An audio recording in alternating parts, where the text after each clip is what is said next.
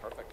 All right, California has one of the more generous family leave policies in the nation, and now many Bay Area companies are expanding what they offer, but not all workers are taking advantage of it.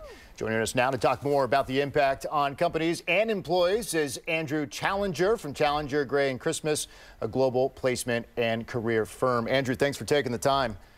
Thanks for having me on. Hey, real quick, let's go right to Netflix, announcing unlimited maternity and paternity leave during the first year of childbirth or adoption. Is this a trend or kind of a unique situation? Because to me, this is like a technique to lure talent, because really, how often is a man or a woman going to take an entire year with all the threats of people taking their jobs and so forth?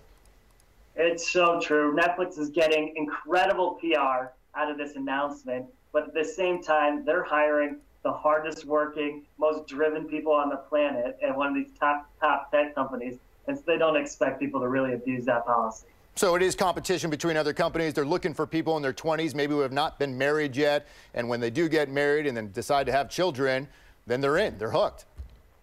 Yeah, we're countries coming to a place of full employment right now.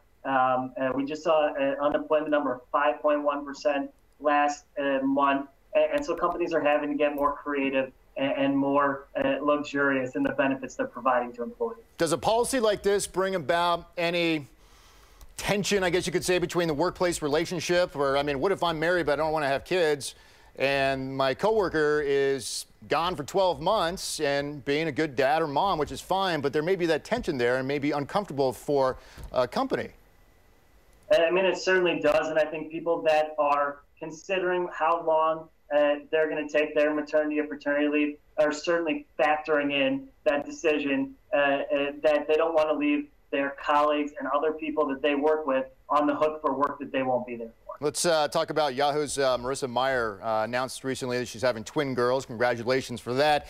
But she's only taking limited time off. But she's getting a lot of heat, Andrew, for making those statements, saying that she's not going to be gone a long time. People saying that she's not representing women properly in the tech field. Is she getting this bad press for the wrong reason? Yeah, I think it's unfair, right? Women are not a homogenous group that makes their work-life balance decisions together. Some women want equal time between work and home, but Marissa Mayer wants to lead a flailing tech behemoth on a global stage to a turnaround. And so her decisions are different. She has different consequences and different reasons to make the choices. Consequences? I mean, I couldn't imagine what the investors would do if she said, all right, I'll see you back here in a year. Exactly. So I do think it's an unfair criticism over. All right, Andrew Challenger, appreciate you chiming in on a very interesting debate. Thank you, Andrew.